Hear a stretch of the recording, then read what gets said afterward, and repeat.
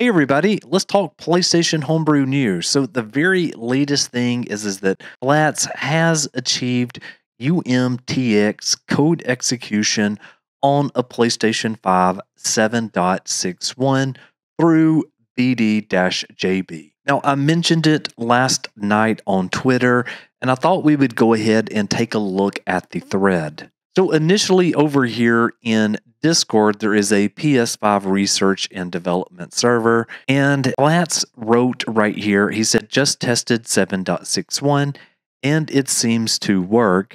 And this is obviously using BD-JB, especially if you've played with this in the past. And then down here, there is a bit of debug or output information that looks like it is completely jailbroken. Now, he did write in here that he just needs to improve the speed somehow. But what I would at least expect out of this is that if you were on 7.61 or really under now at this point, you would be able to at least get the debug settings option appearing on your PlayStation 5. With eventually things such as fake packages, I would assume would be coming there as well. Now, he did write in here that I don't like WebKit and especially the JavaScript framework, and that was why he used BDJ, but it doesn't look like he is very happy with the performance so far. Now, he did state down in here talking about some of the hypervisor work that if the guy decides to describe the method he found initially, the one that works for basically anything under a 5.0 firmware, I'll include the implementation in my BDJ code. And the person that I do believe that he is referring to there is this Shuffle2, which is part of Fell Overflow that originally released the PS5 UMTX DBG, which is what eventually Flats released the proof of concept for. So I do believe it is this person right here. Okay, so I saw a ton of people screenshot this last time that I did it, so I'm bringing it back today.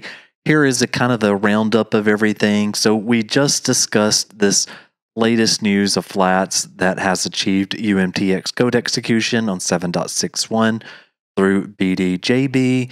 And then as far as the hypervisor exploits, a couple of things has happened here. So obviously we have the one from SpectreDev that has a hypervisor exploit, and it currently works on 1.x and 2.x only. And the release date on this one is going to be tied to hardware.io. The last time that I did this, I did not know, but I did speculate it was going to be a security conference, and obviously we found out that it was. Then for the date is going to be October the 24th, and I did look at the schedule over here on hardware.io, and for his talk is going to be called Hypervisor, How We Broke the PS5 Hypervisor, and that one is going to be appearing on the conference day 1 of 24th of October. Now, if we go into this abstract here, what we can see is that furthermore, we will release scripts to assist in reverse engineering the system, which will be made publicly available following the presentation. So we know that that October the 24th date is going to be when we get it. And then we got an update from the hypervisor exploit that Flats was talking about that worked on 3.21, I believe it was. Now, basically, we know that that's going to work up to 4.51. So again, super great news for all of us that's on versions like 4.03, which is what I've been on for quite some time now, to be able to know that we will be getting a hypervisor exploit at some point as well. Now, again, this is the one where the best guess on the release here is whenever the person named Shuffle2, which is who I assume that this is, releases their write-up. And again, they are from Fell Overflow. So as soon as they release their write-up, Flats has obviously already stated that he would be more than happy to release that information. Now, the other thing here is that Flats on Twitter or X has released this other method that talked about using APIC, APSC, and that does stand for Advanced Programmable Interrupt Controller. And then we have a jar loader, which was released by Hammer 83. And so with the jar loader, you can do things like spin up an FTP site. There is a tennis game, and there is a few other minor things you could do with it. Now, there is a special UMTX build, and if you just head over to the GitHub repo here and scroll down a little bit, you can see right there it's called UMTX 1.0 snapshot.